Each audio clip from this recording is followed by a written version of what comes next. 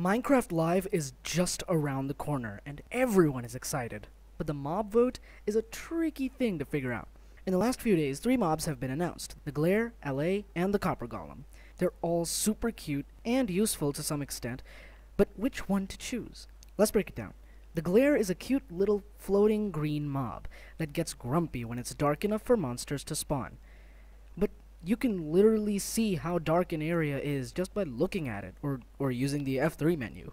The Glare might be the least useful mob out of the few, but it's way too cute for me to handle. The Allay is even cuter. It loves music, and if you give it an item, it'll bring back multiple items of the same type.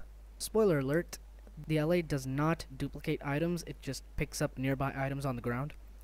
But get this, it's nighttime, and you kill a skeleton to get 1 bone item.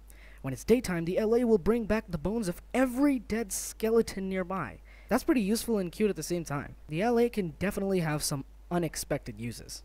The Copper Golem is cute too, and can be a great addition to Copper as it's super useless already.